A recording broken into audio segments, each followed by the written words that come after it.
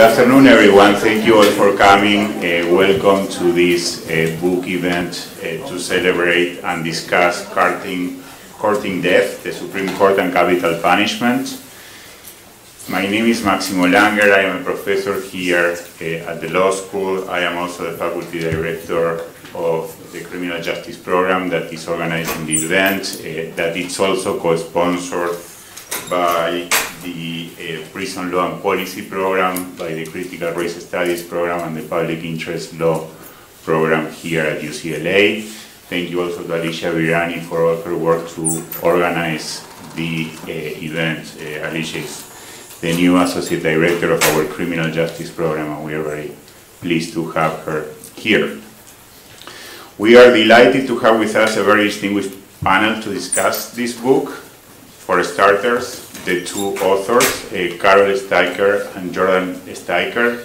Let me just very briefly say that Carol Steiker is the Henry J. Friendly Professor of Law and a Special Advisor for Public Service at Harvard Law School. She's also the Faculty Co-Director of the Criminal Justice Policy Program at Harvard Law School, and he's the author of numerous works on not only the death penalty, criminal law, and criminal procedure more generally. To her right is not her husband, but her brother. I like to think of them as a family of underachievers. And Jordan Steiker is the Judge Robert M. Parker Endowed Chair in Law and Director of the Capital Punishment Center at the University of Texas School of Law. He's also the author of numerous publications besides the book that we are going to discuss today, and again, not only the death penalty space, but on criminal law and criminal justice more generally. Then we have two commentators, Elizabeth Dahlstrom, who is the Supervising Deputy Federal Public Defender here in Los Angeles with lots of practical experience about capital litigation, so we are very excited to have her here with us. And last but not least, our own distinguished professor, Sherod Thaxton, who many of you know, who has been here at UCLA since 2013, who still appears as Assistant Professor of Law at our website, but you know, we voted for his tenure recently, and I'm very excited, you know, about this. This is another way to celebrate today. So we are going to structure this event in the following way. We'll have the authors of the book first presenting the main ideas of the book in about 20 minutes. Then each of the commentators will have about 15 minutes each. Then authors of the book may reply anything they want regarding, or react in any way they want regarding the comments, and then we'll open it for your questions and comments. So without further ado, I turn it over to Carol and Jordan Steiker. Thank you so much, Maximo. Jordan and I are both delighted to be here and very grateful to Maximo Langer for setting up this event, and to Elizabeth Dahlstrom and Sherod Thaxton for commenting on our book. So we're going to share about 20 minutes to just introduce you to what this book is about. As the title suggests, Courting Death, the Supreme Court and Capital Punishment. The book is about the Supreme Court and capital punishment. It's about mostly about the last 50 years of constitutional regulation of capital punishment. Now, most people, when they think about what's interesting or distinctive about the American death penalty, they immediately think what's distinctive or most distinctive is that we still have it. We are the only Western democracy that still retains the death penalty. And that's certainly a true distinction about the American death penalty. In fact, not only do we retain it, we are among the handful of top executors in the world, along with China, Iran, Pakistan, and Saudi Arabia, not our usual club. So it's absolutely true that the U.S. is distinctive in this way in retaining the death penalty. But the one central, really this central argument of our book is that what is most distinctive about the American death penalty, what is really unique in the world about the American death penalty, is that we are the only country to have not merely retained the death penalty, like China or Saudi Arabia, or merely abolished the death penalty, like England or France. We're the only country to have subjected it to intensive top-down regulation through the courts. So we've attempted to reform and rationalize the system of capital justice through intensive legal regulation, constitutional regulation from the US Supreme Court on down. Now, this project of constitutional regulation, which is a project of roughly the last 40 to 50 years, is a relatively recent phenomenon in American history. It was not always thus. For most of American history, it wasn't thought that the Constitution had anything to say about the death penalty. After all, the Constitution mentions the death penalty several times in the founding document. It was practiced by all of the original 13 colonies. So constitutional regulation is a rather latecomer to the American death penalty, which is not to say that the death penalty was static from the time of the founding until the last 40 or 50 years when the Supreme Court got involved. There was a lot of change in death penalty practices. The list of crimes eligible for capital punishment narrowed considerably. Executions moved from local public squares to behind prison walls. Certainly methods of execution changed a lot. We started with hanging. Some places used the firing squad. Then the electric chair became very popular. Then the gas chamber here in California, that was used for many, many years. And now lethal injection. So that's, those are other things that changed about the death penalty over the course of many decades, centuries even. But what was true about those changes, which is what's true about the death penalty in other countries, is those changes tended to be from the bottom up. They tended to be legislative changes, and different states changed their laws in response to bottom-up movements within their states or influences laterally from other states through normal legislative political means, not from top-down federal judicial intervention. So how did and why did the Supreme Court get involved in this topic? And the answer has something to do with the ways in which the death penalty was different across the United States. We all know we're a federal system, and those changes that I described in the death penalty over the course of decades and centuries happened disproportionately in the northern and western and middle western parts of the country, and much later, if at all, in the South. And this is because the American death penalty has been entwined from its inception with issues of race and chattel slavery in the United States. So from the very earliest years, even when the US was, a colonial holding, the southern states used the death penalty disproportionately compared to the southern colonies used it disproportionately in contrast to the rest of the colonies. I was going to say the rest of the country weren't a country yet. And the reason had to do with slavery. Slaves were not going to be deterred from violent crime by the threat of imprisonment. They were already imprisoned. And slave owners were terrified of violence by their slaves, of slave uprisings against them. In many parts of the South, slaves outnumbered their white masters, and the masters relied on interorum punishments.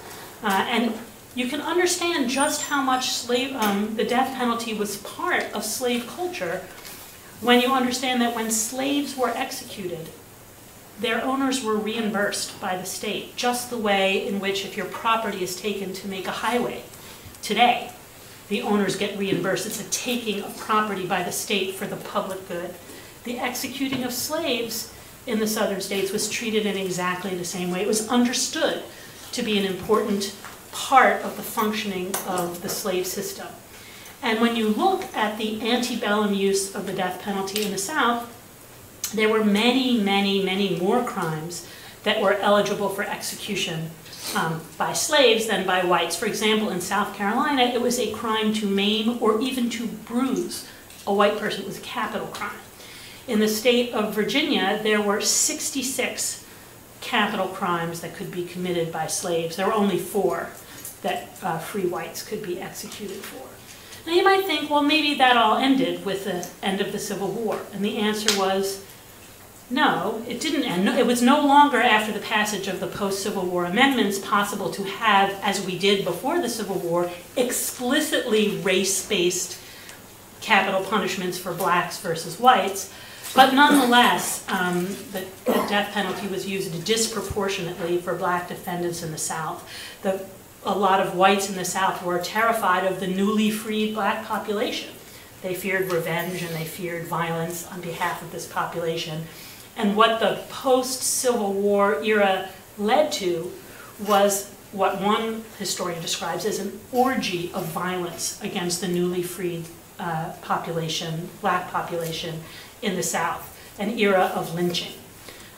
In fact, in the decade in which there were the most lynchings, the decade the last decade of the 19th century, the 1890s, there were considerably more lynchings than there were legal executions throughout the country.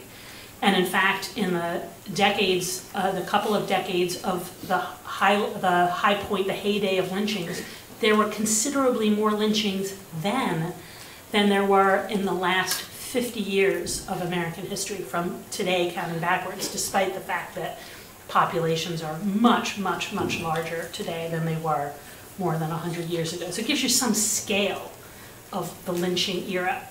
Now, how did the lynching era lead to the Supreme Court getting involved? Well, here's how. It turns out that lynchings were not popular among the leaders of Southern states. It was many of the progressive leaders of Southern states that were most in favor of the death penalty. They thought if they could have a system of swift and sure capital punishment for black men accused of violent crimes, especially rape against white women, then that would forestall lynching. And so in a lot of Southern states, there developed a very disturbing practice of what some historians have called legal lynching. These would be trials that would be, the mob that would, in other circumstances, be the lynch mob, would be outside the courthouse, and the sheriff would be on the front steps and says, just give us till nightfall, we'll have him executed by nightfall. And there would be these very slapdash trials with almost nothing that you would recognize as due process. And there'd be trial, conviction, sentence, and execution within a matter of hours. And this was considered actually progress from the lynching era, that legal lynchings were a way of forestalling actual lynchings. But the Supreme Court took a somewhat dim view of this, as word of these legal lynchings became widely known. And I'm just going to tell you very quickly 2 stories of the very first engagement of the Supreme Court with capital punishment. So one story comes from Tennessee in 1906. A man named Ed Johnson was accused, black man named Ed Johnson was accused of raping a white woman, not killing her, raping her. He was charged, and it was one of these legal lynchings. The mob was outside the courtroom calling for blood. It was an incredibly flimsy case. The victim of the rape and the sole witness to the crime testified on the stand, I cannot swear he is the man. Nonetheless, he was convicted and sentenced to death.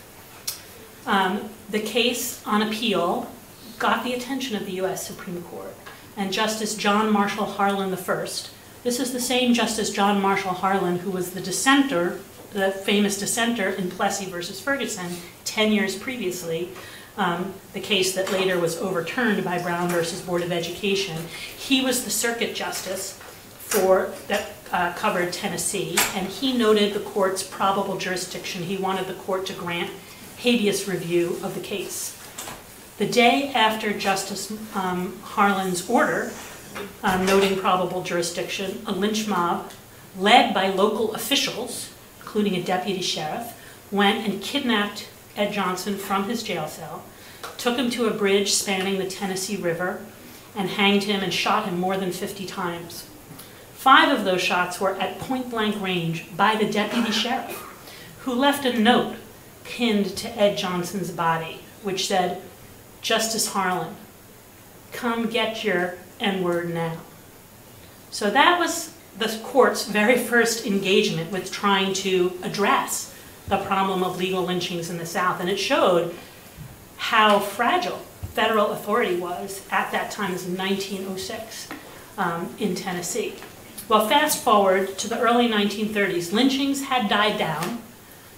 Federal authority had gotten a little bit stronger, and there was a case, in this case you probably are familiar with, a case called Powell versus Alabama, otherwise known as the Scottsboro Boys case.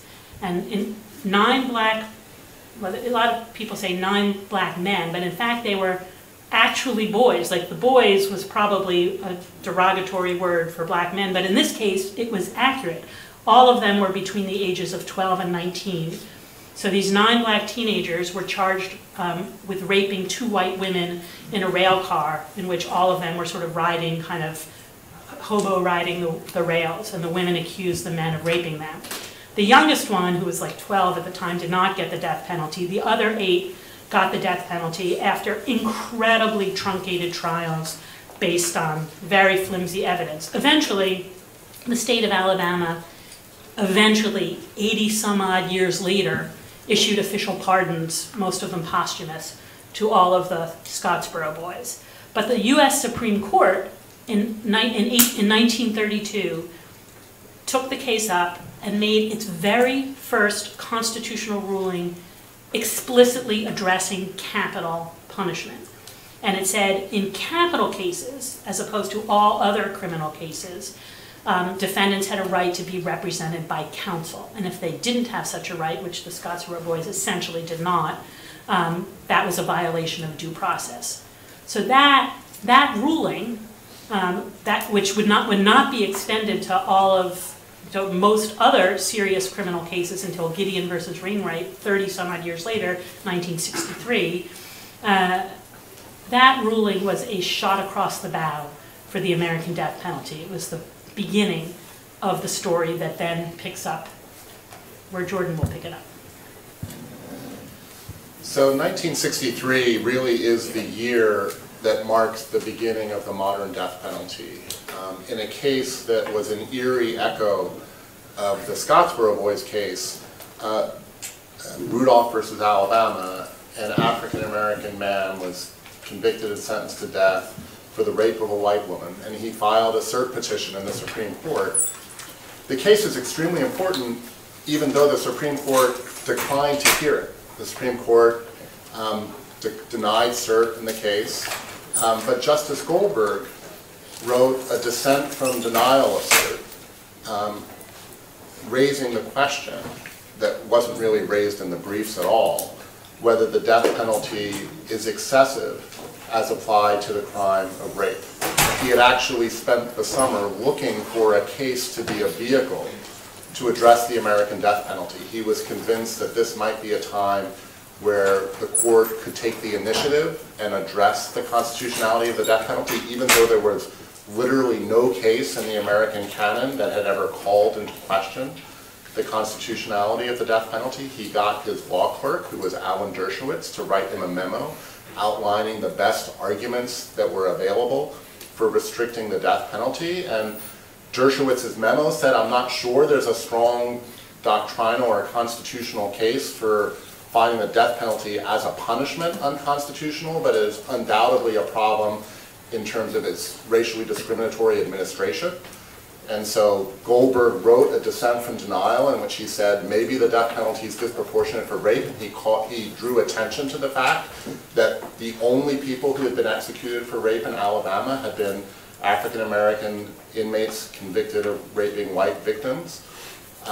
Chief Justice Warren, when he saw this dissent from denial of cert, said, can you please remove the references to race, which Justice Goldberg did. So the opinion that he wrote, which was a very short opinion, just said, this might be excessive punishment for the crime. It turns out that the audience for that memo was the NAACP Legal Defense Fund, which had always regarded the death penalty as an issue of racial justice.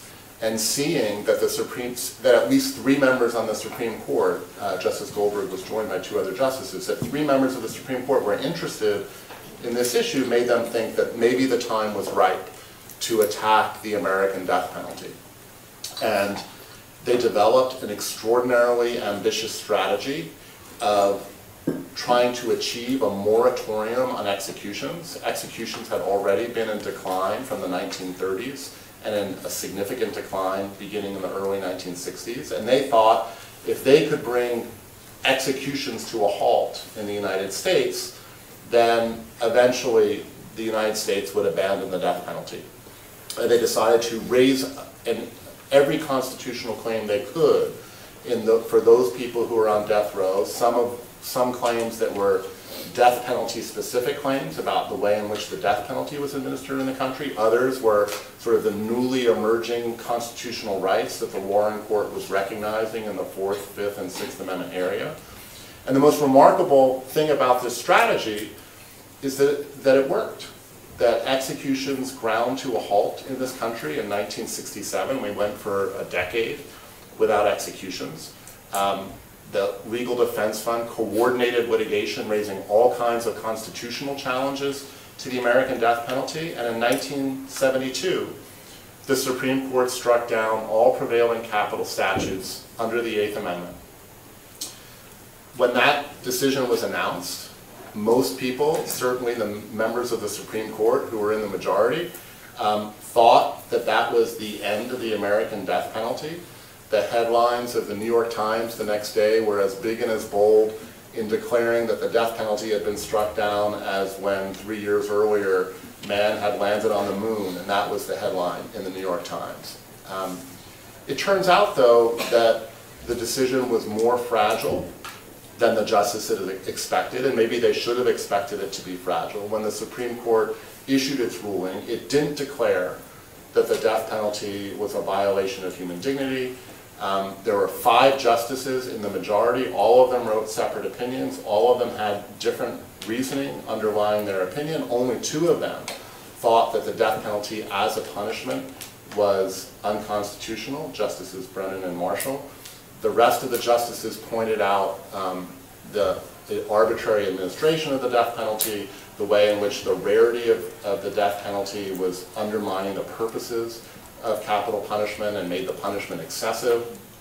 And the opinion generated tremendous backlash, partly because this was happening at the same time of rising crime. It was also at a time when the Supreme Court was particularly fragile with busing decisions, and 35 states quickly reenacted new death penalty statutes, and 4 years later, the Supreme Court, really in the only case that has directly addressed the question, held that the death penalty is a permissible punishment, that states can use the death penalty for retributive and deterrence purposes, and that nothing in the Constitution is offended by the death penalty as a punishment. But the Supreme Court, in its decisions, called out certain practices that states had embarked upon and started to create this elaborate regulatory framework for how the death penalty should be administered. And basically for the last 40 some odd years, 42 years, we've lived with the Supreme Court's regulation of the death penalty. And what our book tries to do is tries to sort of trace out the consequences of that 40-year project of constitutional regulation. And we really make 2 arguments in the book. We make an argument, well, we make a lot of arguments. We make 2 arguments about the effects of constitutional regulation.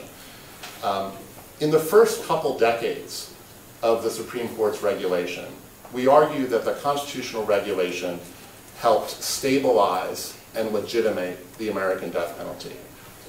We look closely at the various doctrines that the Supreme Court promulgated, and we conclude that they actually demanded very little of states. They don't really intrusively regulate, but nonetheless, they caused a lot of disruption in the way in which states administered the death penalty because of the difficulty of translation and communication between the courts and states and legislatures.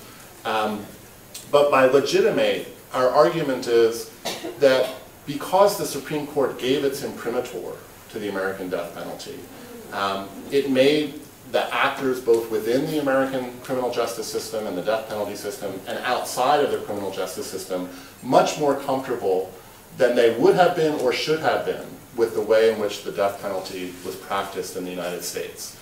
And so ironically, the Supreme Court entering into the fray led to or contributed to the ratcheting up of death sentences and executions. The death penalty was in tremendous decline when the Supreme Court got into this field in the 1960s and early 1970s, but within a decade or two of the Supreme Court's decisions, executions climbed to close to 100 a year in the late 1990s. Death sentencing reached its highs of over 300 a year nationwide in the mid-1990s. And we argue that the constitutional regulation facilitated and stabilized the death penalty that might have run its course had it not become such a visible and polarizing issue because of the Supreme Court's intervention. We argue, though, that even though the first 2 decades were ones of stabilization and entrenchment, the last 2 decades of the American death penalty, as I'm sure many of you are familiar with, the last 2 decades have seen a dramatic decline and withering of the American death penalty. Just in terms of sheer numbers, death sentencing has dropped off the cliff. We now have a 90% drop from the highs in the 1990s of 300 death sentences a year nationwide to the last couple of years we've had about 30 death sentences nationwide. Executions have likewise dropped off the cliff down to about 20 or so executions nationwide.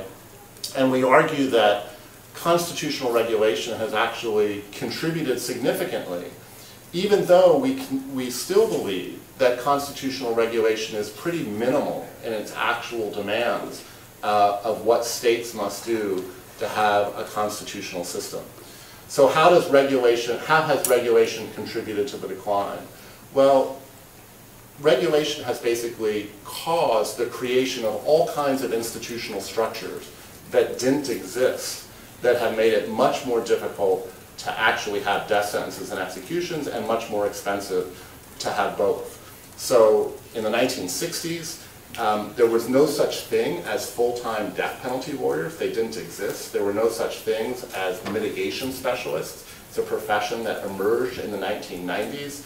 Most states didn't have much in the way of demanding systems of review or post-conviction review. If you were sentenced to death, you weren't entitled to a lawyer in most jurisdictions for state habeas or federal habeas.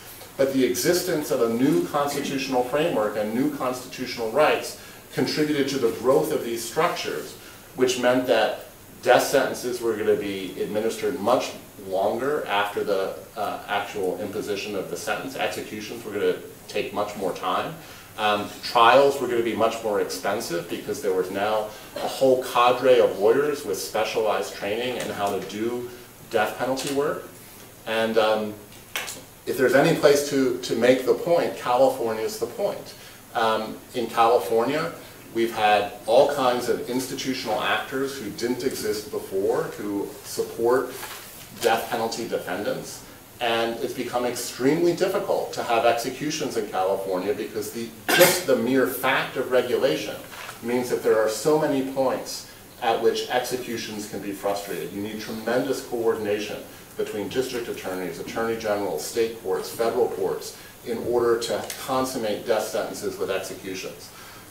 So the cost of the death penalty in California is often illustrated by just looking at how much the death penalty has cost per execution, because California is a jurisdiction that's only had about a dozen executions over the last 40 years. And if you add up the extra costs because of the death penalty, beyond the costs that would be exacted for sentencing people to life without possibility of parole, the actual cost per execution in California is about $250 million, about $250 million per execution. And so this has led to a lot of destabilization. A lot of states have revisited the death penalty, not for the reasons that our European allies had. Our European allies have made it a point of sort of personal identity to be opposed to the death penalty for human dignity grounds. But in the United States, most of the opposition to the death penalty, and what's led many states, 6 states in the last 15 years to abandon the death penalty, are pragmatic concerns, that it's too expensive, that it takes too much time in order to consummate death sentences with executions, that it can't possibly serve as a deterrent under these circumstances. So the growth of constitutional regulation has really impeded the death penalty on the ground. And the way in which we frame the argument is that really we have regulated the death penalty to death. Not because we've asked states to do so much, but because when an institution like the Supreme Court promulgates rules and creates an area and space of regulation that didn't exist before, that creates new kinds of challenges in ways that were not foreseen, and which have ultimately, I think, set the stage for the possible abolition of the death penalty in the United States. And we make an argument that the court's doctrines actually create the possibility of judicial abolition because of the ways in which, on the ground, in practice, it becomes so much more difficult to have death sentences and execution. Thank you both.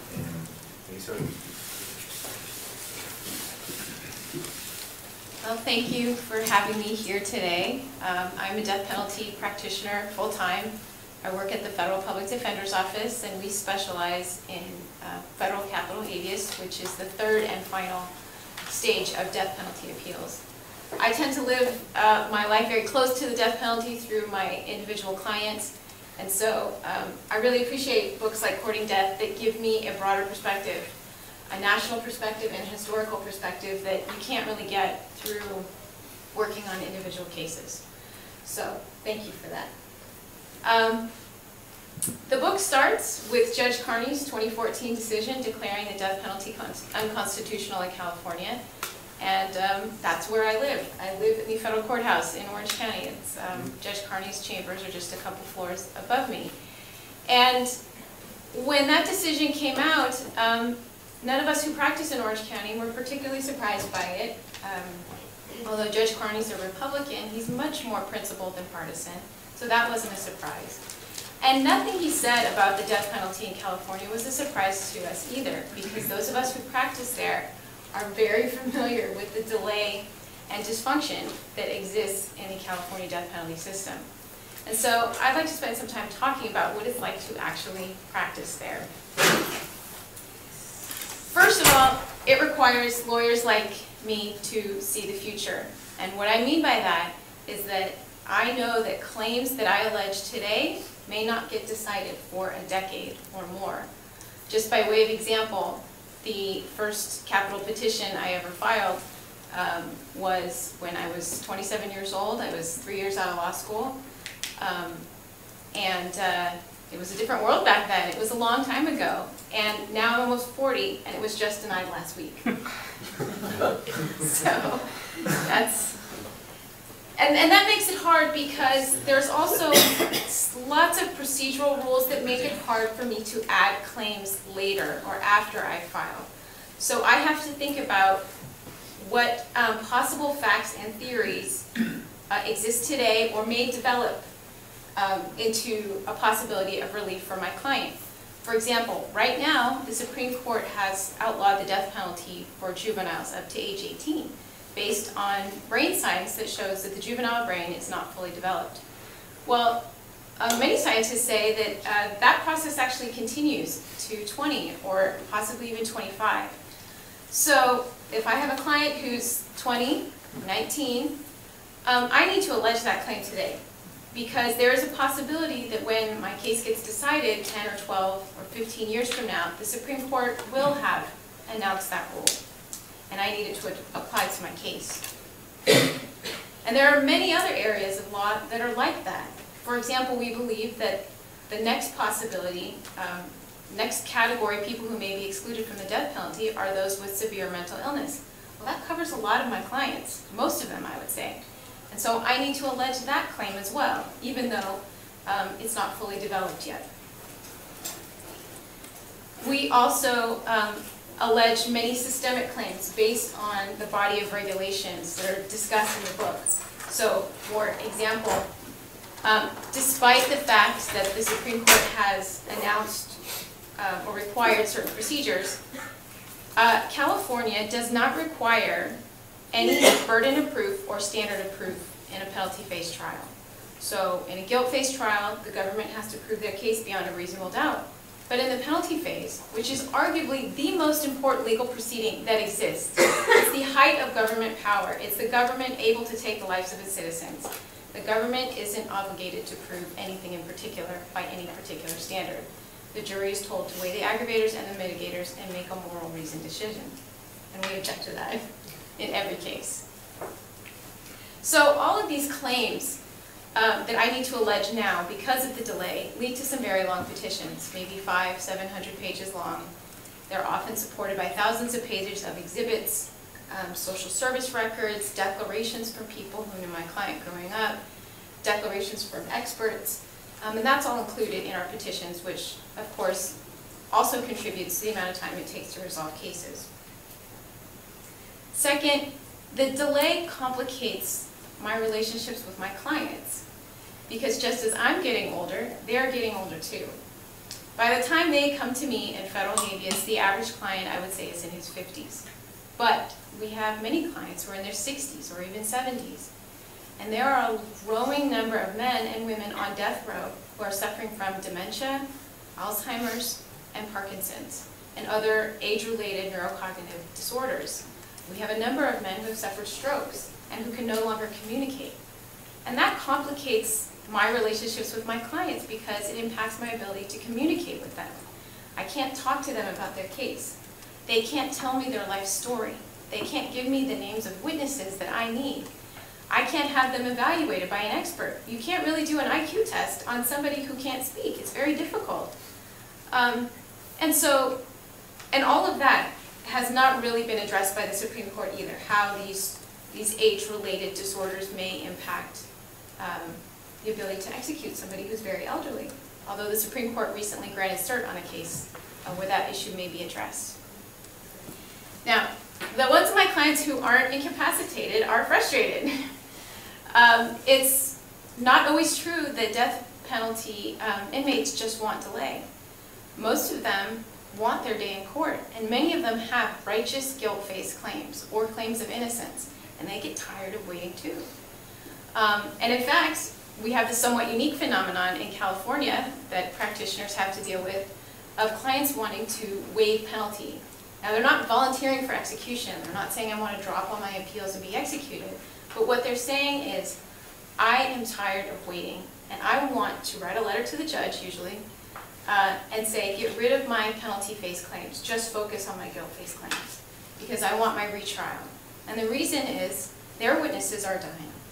Their memories are fading, and they are starting to feel like I'm never going to get my day in court. My case is never going to get resolved. Perhaps, though, the most frustrating part about practicing in California is what you get at the end of all this delay, and that is usually what's called a summary denial. It's sometimes called a postcard denial because it can fit on a postcard. It's a one-paragraph, sometimes a one-sentence order that says, petition has been denied. Sometimes they add on the merits. So, we wait 10 years for 7 words, sometimes. And that's also very difficult to explain to my clients because it cites no law, makes no factual findings, and was made without any court hearings, no oral arguments even. And that can be very hard for clients to understand. It's also frustrating because capital habeas petitions are not like appeals where the issues are record-based and you expect them to be resolved on the paper. What a habeas petition really is an initiation of a lawsuit. And we almost always need a hearing and fact development and discovery in order to prove our claims up. And so when the California Supreme Court issues a summary denial, what it is telling us is not one of your claims made out a prima facie case for relief. You don't get an order to show cause. You don't get discovery or an evidentiary hearing. And that's got to be the most frustrating part. That one sentence order is what we take into federal court. And the book talks about, in chapters 4 and chapter 9, about the Anti-Terrorism and Effective Death Penalty Act and how it decimated federal habeas review. I'm going to spend a little more time talking about it because that's where I live. I live and breathe the ADPA every day. And it's hard to overstate the harshness of this law and what it did. It is not designed to make capital punishment more trustworthy, more dependent, reliable. It is designed simply to speed up executions. And frankly, it hasn't done that great of a job at doing it, at least in California. The text of the law says that federal courts can't grant relief unless the state court decision was contrary to or an unreasonable application of clearly established federal law. What that did, what it means, is that there is a class now of constitutional error that federal courts can't remedy. There is a space between the Constitution has been violated, but not unreasonably so. And we have a number of clients who have fallen into that space, where we have a federal court saying, the Constitution has been violated. I would remedy this, but I can't, because the ADPA prevents me from doing that. Now, the text of the law is bad enough, but what makes it even more difficult is that the Supreme Court has also heavily policed the interpretation of the ADPA.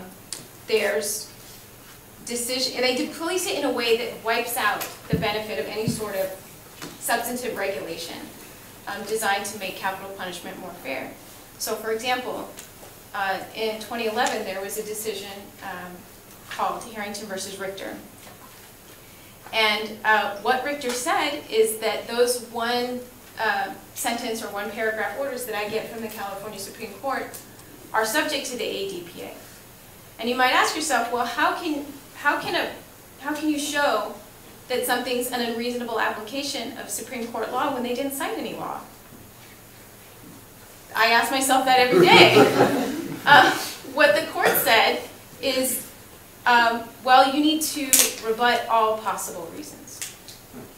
And it's a psychologically impossible task. And it makes it very, very difficult to win. And Richter was simply one of many Supreme Court decisions that affect how federal habeas works.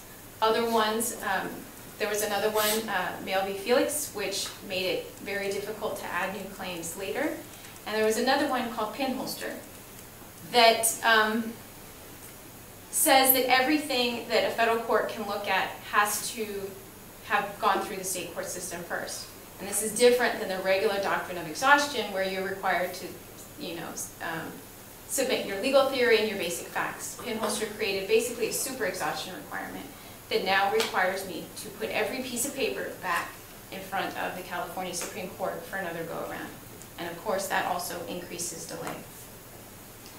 Now, if a petitioner was able to navigate all of that and could get relief, there's also a very good chance that the Supreme Court is going to take it away. The Supreme Court has summarily reversed grants of relief under the ADPA very frequently in years, especially from the Ninth Circuit. It seems that they like to start the term out with a summary reversal from the Ninth Circuit. That's been the case for a couple years. So at the end of the day, my perspective as a practitioner is that excessive delay plus summary denials plus ADPA review means that capital defendants in California really don't get meaningful review of their convictions at all. Now, some people say, well, we should just speed things up. Certainly the voters of the state of California said that last November. And I occasionally hear people say we should be more like Texas or Virginia. And so I was particularly interested in your chapter on the difference between symbolic states like California and executing states like Virginia. But I have a personal experience that I'll share on the distinction between those two cases, because I had a case that involved both of them at the same time. My client, Alfredo Prieto, was on death row in California in 1992. he went through the appellate process and came to me in 2007 for the preparation of his federal habeas petition. We realized pretty early on that he had an Atkins claim, which is a claim of intellectual disability, which would make him completely ineligible for the death penalty. At the time we were preparing his federal petition in California, he was extradited to Virginia to stand trial for a murder there. We prepared his petition the best we could, given that we didn't have access to him when in Virginia jail, and we submitted it to the California Supreme Court. And it sat there for the next 7 years. And in that time, he was tried 3 times in Virginia. His conviction was reversed twice. It went that fast. And he did have some evidence of intellectual disability presented in his Virginia trial, but Virginia at the time had a rule that a test score over 70, an IQ test score over 70 meant you weren't intellectually disabled, and the jury was instructed on that. Well, my client had several scores under 70, some in the 60s, but he had one that was a 73. So the jury found him not intellectually disabled and sentenced him to death for the final time in Virginia. After that happened, the Supreme Court decided Hall v. Florida, which said states can't do that they cannot impose a strict IQ cutoff. And based on that decision, we filed another petition in California. He attempted to raise it in federal habeas review in Virginia, and the Virginia courts found it defaulted. And the Fourth Circuit found it defaulted. And in the meantime, our California case continued to pend. We filed motion after motion for them to expedite their decision. We asked the Supreme Court to intervene, and in the end, nobody intervened. And he was executed in October of 2015 without ever having received a fair Atkins hearing in either state, either symbolic or executing. So my experience is that the death penalty is irrevocably broken in this country, that it can't be fixed by speeding things up or by further regulation. I do believe abolition will come, and that it will come in my lifetime. I worry that it won't come soon enough for some of my clients. So in the meantime, I encourage those of you that are students to join us in the fight against capital punishment. The death penalty is not dead. It's not dead in California. In fact, as we speak, they just published the final regulations for a new lethal injection protocol, and we have 21 people who are in danger of being executed again in California. So if you're inclined, please join us. As for the professors and academics here, I ask you to please keep writing, and please send me what you write. Because I read Courting Death when it first came out, before I had any idea that I would ever be lucky enough to meet the authors, and every single one of these yellow tabs is a note, a thought, an argument that I thought might be able to help one of my clients, that I thought maybe I could mention this in a brief or cite this. And so I thank you for writing. Your writing matters to practitioners, and I thank you all for having me here today. Thank you so much for those remarks. We turn it now to Professor Thaxton. Okay, so let me move the mic a little closer. So first I'd like to extend a special thank you to the familiar faces of my students taking criminal adjudication and capital punishment. Very happy that you were able to make it. And also I want to strongly encourage you to participate in the Q&A and ask plenty of questions at this event. And so I'll try to do my best to keep my remarks brief to allow sufficient time for that. Obviously you are in my class, so you know I could get off topic sometimes, so what that means is I will be keeping my remarks brief, but doing that by trying to stick to the script.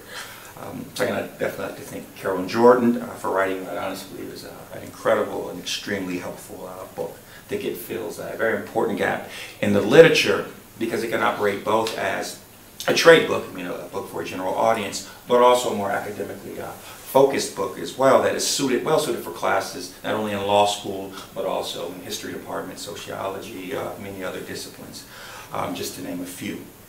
And again, that's very helpful. And just like Elizabeth, I wish I had this book when I was a young federal defender in a similar office that Elizabeth works in, but just in Sacramento. It would have been extremely helpful in providing that synthesis, because you're right, just a step back. And so, luckily you're still in the office and you have the book, and I'm mad at you for not writing it. Okay. All right, so there is, again, so much to like about your book, and so my comments that are admittedly going to be brief are going to be maybe focused more on issues of emphasis and interpretation rather than any kind of penetrating critique.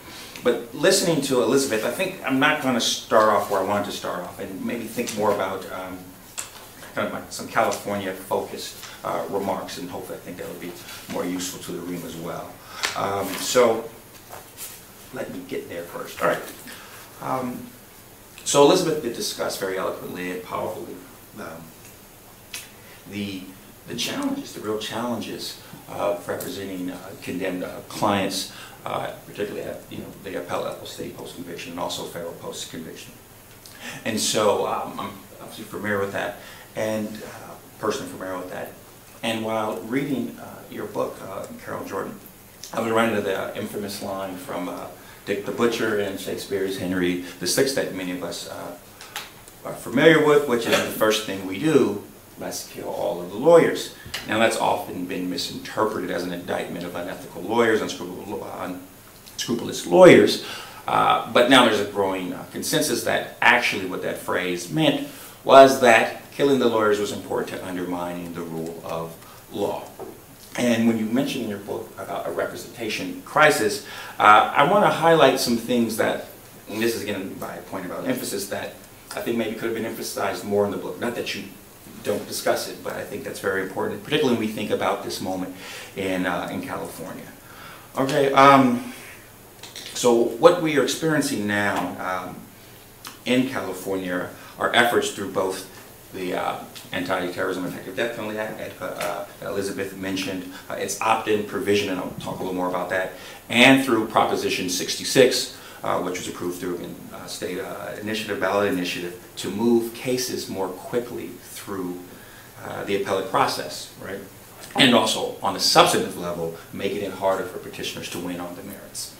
All right, what's particularly troubling about both of these issues, again, EDPA's opt-in and Proposition 66, is the role that non-judicial branches, Congress, right, the Department of Justice, also the general public in California, have played in trying to shape the state's capital defense function.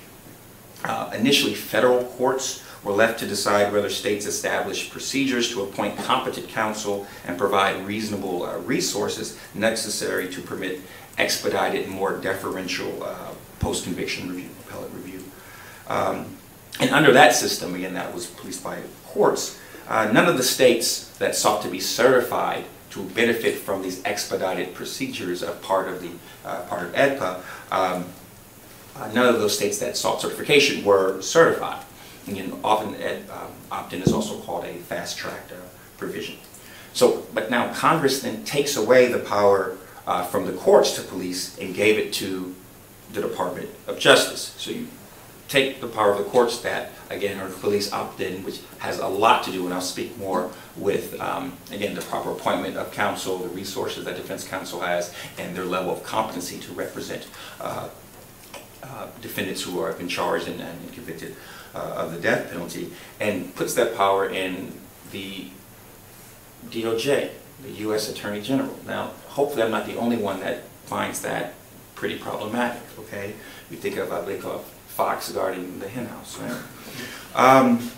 And not only did it take the power from federal courts and give it to the Department of Justice, it also limited the federal courts' review of the regulations, the rules now that would come out of the Department of Justice just to the D.C. Circuit, the Federal Court of Appeals in the D.C. Circuit, and also limited the scope of that court's review.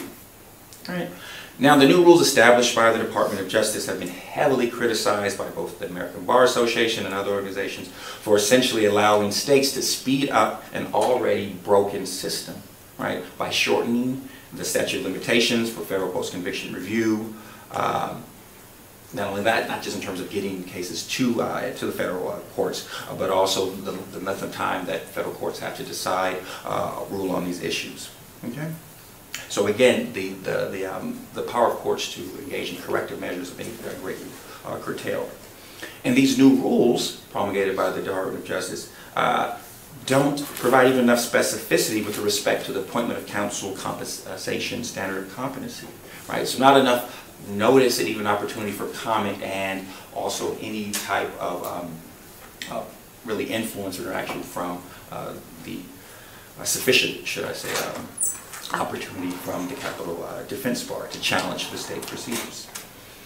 Now, state post-conviction attorneys sued the Department of Justice under, I won't get to technical details, but under the Administrative Procedures Act, basically arguing that the DOJ didn't follow kind of proper procedure and promulgating the regulations, and initially got an injunction because of the lack of transparency from the DOJ concerning, again, the standards and evidence that would be used to make certification for fast-tracking the appellate review. What this actually entailed. All right. So this meant that defense agencies couldn't really meaningfully determine how to allocate resources and advise their clients, right? Because they didn't really know about the litigation contingencies that come to pass. Again, lack of transparency here. Again, the initial injunction was granted after a federal trial judge said, yeah, these regulations are arbitrary and capricious in several respects. But that injunction was then vacated by the federal appellate court because the issue wasn't ripe. And basically, the argument behind that is, well, no state has been certified, and so because no state has been certified, again, the claim is not right for the court to hear. All right? But I just want to try to give some meat to this so you understand what's at stake. All right? So when we think about fast tracking, what does this really mean? What's happening on the ground? Right? It reduces the time that a petitioner has to file a federal petition from 1 year, which is not a lot of time, to 6 months after the final date of judgment in state courts on direct appeal. Okay? Again, a year's definitely not enough, so they're cutting that in half. Right? Also, federal courts have to give priority to these capital cases and resolve it within time limits specified under this fast track provision. Right? So district courts must decide the petition within 180 days. Court of Appeals must decide the petition within 120 days. Makes it more difficult to amend petitions, which is so important because, as Elizabeth said, at this point you're guessing about what needs to go in the petition. Okay? Again, it prevents the courts from reviewing specific claims. Now that is the ADPA, that's EDPA, that's federal. Let's talk about the state. Let's talk about Proposition 66. How it's tried to expedite, and we'll talk about some litigation about this as well, but how it's going to try to expedite, again, an already broken system. So under Proposition 66, and just to say the language of the proposition stuff is just very, very confusing. Right? So you know it's bad when you can't even really understand what the actual, and am I wrong here? It's hard to understand what actually the reform entails. But judge presiding over a trial, the actual capital trial, would be forced to hear the state habeas case, the state post-conviction case, and again, there's some exceptions, again, if their judge can be removed for certain reasons. But again, this is an expert too. I mean, this was intended to expedite the process here. We can think about problems about having a judge who presided over the trial now to correct trial error that judge may have let actually occur in the case. Again, I hope it's not just me that think this is pretty crazy, okay? Right, it's changed in order to try to expedite the appellate process. Petitions would be appealed to the California Intermediate Appellate Court and then the California Supreme Court, which wasn't the case before. Here's the real thing, and I want to talk about some litigation. Okay, I'm good on time. State appeals and the habeas process, so the entire direct and post-conviction review at the state was to be completed within 5 years, okay? 5 years of the imposition of the death sentence. Now, this was challenged, and fortunately, the California Supreme Court basically rewrote the initiative, calling that this 5-year requirement was a directive rather than mandatory deadline. Although there were two dissenting justices, this was a 5-2 opinion, who said, well, actually, we should have just ruled the proposition unconstitutional. So the court salvages the becoming basically acting as if it's the legislature there. Now, it's important we think about this 5-year directive, even if it isn't a mandate, because typically the process can take 20 years. Okay? It's also important to know that it has, how much time? Okay, I want to speed up. Trial courts, rather than the California Supreme Court, would appoint attorneys for state habeas petition. It limits on successive petitions. Interesting thing here, when we think about competency to represent capital defendants, the proposition required the attorneys who take non-capital appeals to now take capital appeals, right? Really irrespective of the qualifications to take that case. Right? And then lastly, defense counsel must file a petition within 1 year of appointment to the case. So again, an effort to speed up an already broken process. And it reminds me of thinking about medical malpractice.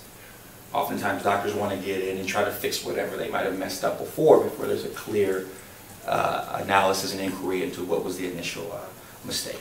And there's more specificity, but I won't get into that. But I do want to say one thing about Proposition 66.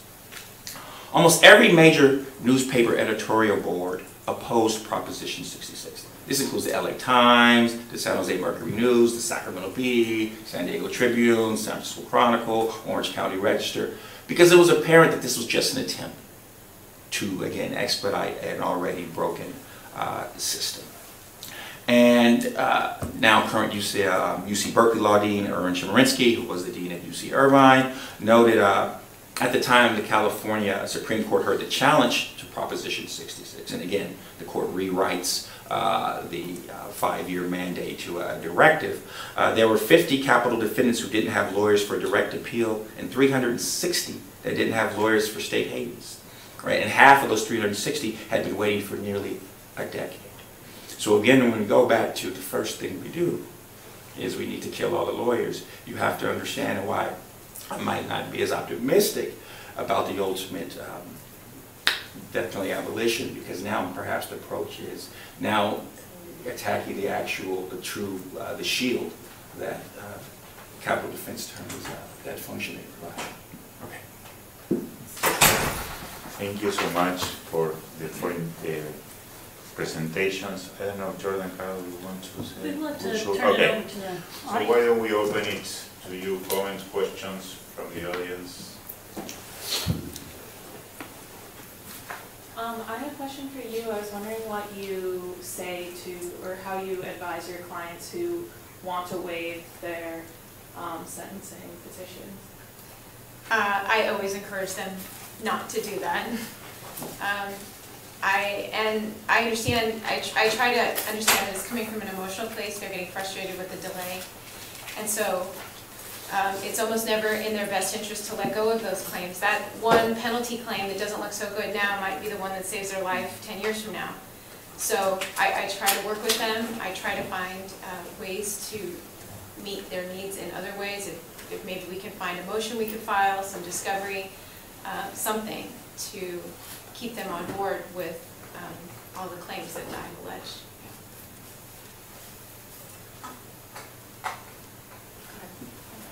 I wanted to know why it takes so long, like 15 to 20 years for an execution to happen. Is it because of the appeals and all of the motions that happen during the case? Or, yeah, why does it... In California, our briefs are long, but I want to be clear that the delay came first. That California has simply put way too many people on death row. And part of the reason they were able to do that is there are so many special circumstances in California. The voters expanded the kind of crimes that can get the death penalty so broadly that almost every murder now qualifies. And that gives lots of discretion to DAs in places like Orange County, Riverside, Los Angeles County to charge these cases as death penalty cases. And they may pay for the trial, but they don't pay for the appeal. So that's how we end up with hundreds and hundreds of people on death row without any state funding and not any more judges to handle all of the petitions. Okay. I have two Carvados here. Which one should come first? You know? Oh, I didn't see that. So I was wondering, So for you two with your book, you were talking about the sort of pragmatic approaches to like ending the death penalty, and in Europe how it's more of like a morality and humanity aspect of it. And I was wondering if you think that by taking a more pragmatic approach, like how that might impact other movements and struggles that take a more humanity aspect, morality approach to abolition, whether it's like prison abolition, death penalty abolition, and how pragmatics might end up harming the overall movements.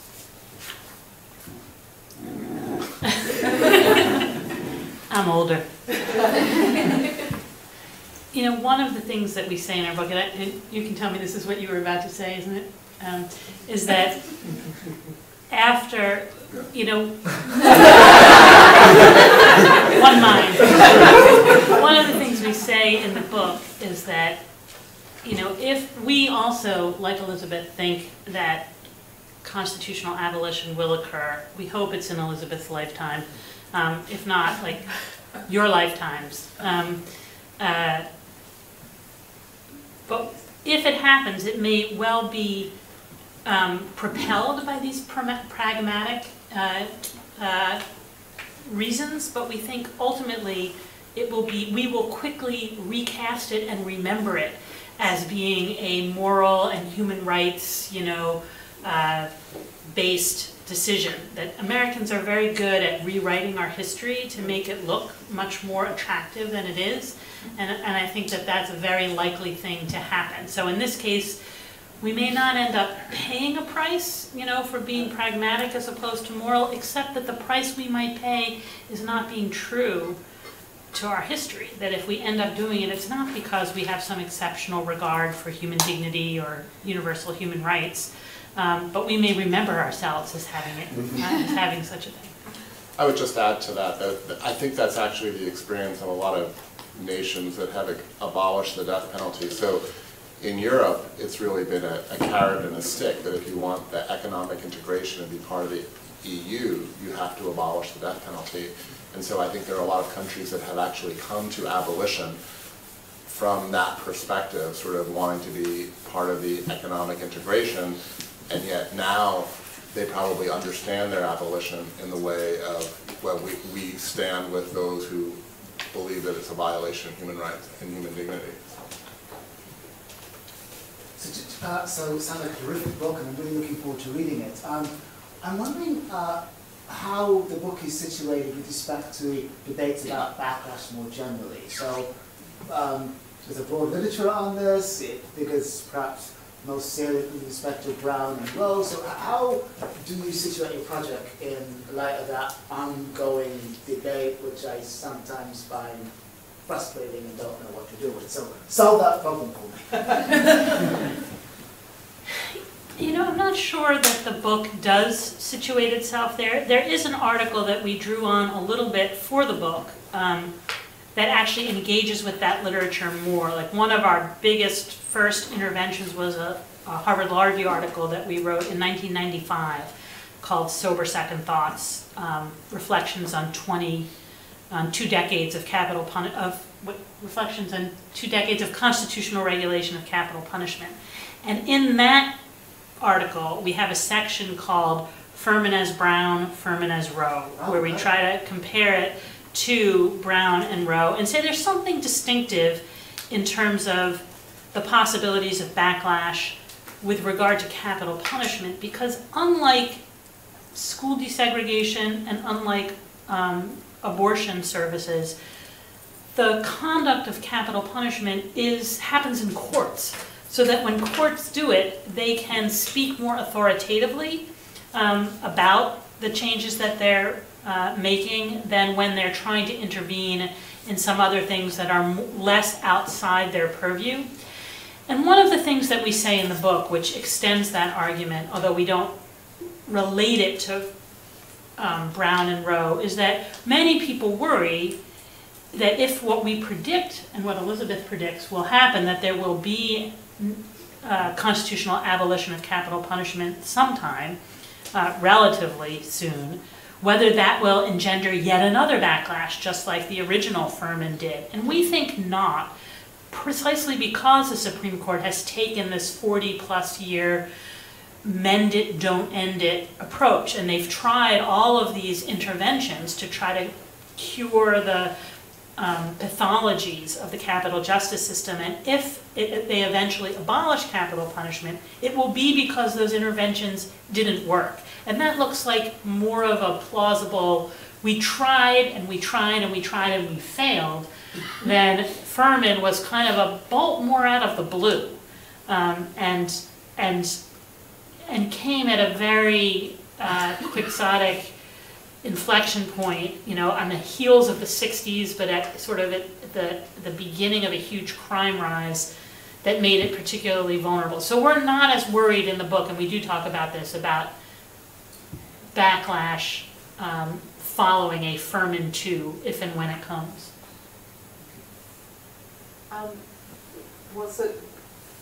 What I was going to ask relates to Devin's point, so I'll ask a slightly different version of it. You know, I was really struck, Carolyn, your description of the relationship between the death penalty and the Southern practice post-slavery, especially the lynchings, the legal lynchings, and the story you told about the deputy sheriff and his involvement in thwarting the court, or at least Justice Harlan. And, you know, it strikes me that, I mean, I also am optimistic about the abolition of the death penalty through the court. And I wonder, so maybe what you just said answers the question, but it also strikes me that, you know, we have had a recent experience of backlash politically that has led a lot of us to realize that what we thought we understood about the drift of the country was not actually the drift. And so I wonder, so I hear what you're saying about the regulatory side and the Supreme Court putting its sort of, I mean, the history of the Supreme Court regulation of it actually preparing the ground. But I wonder if in your, you know, I know you two are both close to the ground just watching what's going on in the States. I wonder if you have a feel for what the political result might be of a Supreme Court abolition and how you think that might shape the court's practice and just, you know, what do you think the lay of the land is? I think the lay of the land is pretty non-committal to the death penalty. I mean, even in Texas, I mean, we're supposed to be, you know, ground zero of the American death penalty. There's not really, you know, when I came to Texas in the early 1990s, there was a constituency for the death penalty that was very vocal and powerful, victims' rights groups, and that's really virtually disappeared. And so Harris County, which, you know, is Houston and was the center of the death penalty in Texas, has not had death sentences in the last few years, and there's just a real change in culture. And so I really think that the Supreme Court is probably going to wait a little bit more for the political process to move in the way it's moving.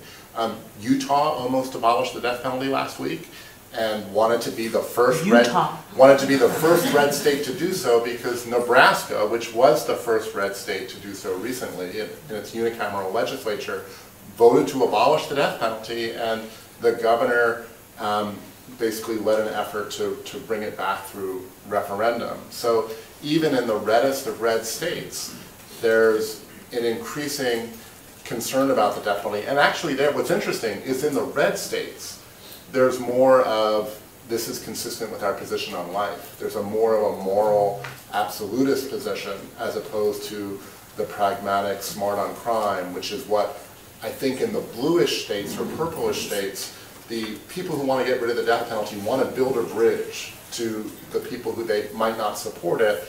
So they don't call their movement an abolition movement, they call it a repeal movement to take away the connotations of the fight against slavery.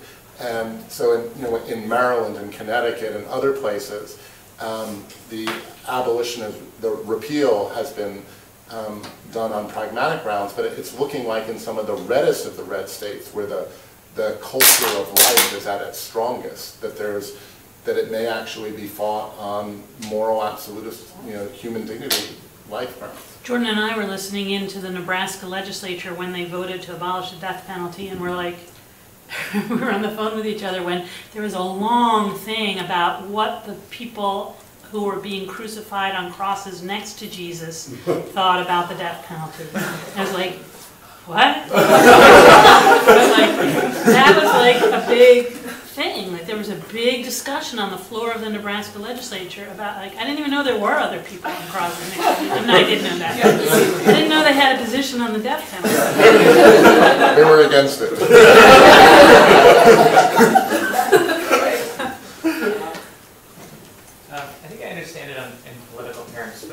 you expand a little bit about how the pragmatic issues that have arisen with the death penalty contribute to a constitutional basis for abolition? So it's sort of the causal contribution is that the pragmatic concerns, which have made it very hard to have death sentences and executions, have marginalized the practice. And sort of the way that the court's Eighth Amendment architecture is that a punishment becomes unconstitutionally cruel and excessive when it's no longer serving its avowed penological purposes. So I think that the pragmatic concerns and the kind of issues that are happening in California make it hard to say that the death penalty is plausibly serving any deterrent purpose when you have so few death sentences, so few executions, or that it's serving some important retributive purpose when the vast majority of people who commit murder are not sentenced to death. This was Justice White's argument in Furman. I mean, he was the one who focused most on the problem, that the death penalty being excessive because of its real sheer infrequency. And I think that, that's certainly part of the argument. I mean, there are other pieces in it. So in the Supreme Court's decisions that have invalidated the applications of the death penalty to certain populations, to juveniles, persons with intellectual disability, persons who commit non-homicidal crimes, the court sort of emphasized, a whole bunch of criteria that are softer criteria than just how many states actually support the practice. And those things are also trending in ways that make it much easier to write an opinion now than when the court wrote Furman in 1972. I should just mention too that there was, well, still is, a promising case pending at the Supreme Court right now called Hidalgo out of Arizona, which is a direct challenge to the death penalty, and also a challenge based on aggravator creep. And so that you can find that sort of petition on the Supreme Court website, and it lays out very clearly the case, a constitutional basis for abolition of the death penalty. We've been hoping it was going to go there, but the case has now been relisted about 8 times. So I think what's likely to happen is we're going to see a very long descent from denial of cert. Hello. So obviously with Powell, we have this baseline litigation that you have to have effective counsel on death penalty cases. But I also agree with Professor Thaxton that Prop 66 is going to lead to less effective counsel, that lawyers are being stripped of their actual power. And I was wondering if you have any historical cases like that where practicality concerns have led to qualitatively worse counsel. Well, there was a case that the Supreme Court just denied out of the Fifth Circuit where the lawyer failed to ask for funding, or asked for funding, wasn't given enough funding to do the kind of work that was required in the case, and the Supreme Court denied cert, and Justice Sotomayor said, there's this interaction between, the failure of resources and institutional arrangements that are just simply not capable of allowing for effective representation. But the court has always had a lawyer-centric view. It doesn't look at the broader institutional constraints which render people ineffective as lawyers. And you really have to identify some, egregious errors by counsel that aren't traceable to the failure to get funding from the state. So, this has been a perennial problem. And I agree that it sounds as though Proposition 66 is going to, cause more ineffective representation, but not in ways that necessarily are remediable. So telling people who take non-capital cases, all of a sudden, you're now capital appellate lawyers, is kind of a crazy way of dealing with the on-the-ground problem that there are simply not enough qualified, experienced people for the backlog of the death sentence people in California. Let me ask the last question.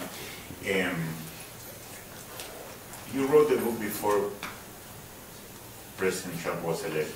It came out 3 days before? It came out one day. It came out Monday, November 7th. We wanted the galleys back to change our prediction of the horizon. But here's my question. My question is, I get that you take a long-term view on this issue, right? But is there any part or are there any parts of the book that you would write differently today knowing the result of the election and what has happened since then, right? Well, there is a chapter called The Future of the American Death Penalty, and we did make a prediction, writing the book, that the death penalty would be abolished in 10 to 20 years. So while we were writing the book, we had that in the book, and then just in February 2016, Justice Scalia died. So we're like, change that, 5 to 10 years. And then President Obama appointed Merrick Garland, who was a great guy, but he was on the Oklahoma City bombing prosecution team. So we're like, yeah, back to 10 to 20 years. So that's what made it into the final galleys, which hit the presses November 7th. So we were not able to change. I'd say 10 to 20 years is not honestly likely. I think it's... Well, to the extent that we still have a constitutional democracy in 10 to 20 years, I would say that it's likely. Yeah, I don't think so. But, but hopefully, I think this is the real prediction. We do think that a lot of the forces that we identify are going to continue to push capital sentences and executions to the margins and make it a more marginal practice. And to the extent that that remains the case or continues even along that trajectory, ultimately the Supreme Court will give the death penalty the coup de grace. When that will be, I predict it will be in your life, but more like when you're dandling your grandchildren on your knees. And less like when I predicted at the end of one of my death penalty classes, when you're taking your 10-year-old to soccer practice. So that's what I think. Thank you so much.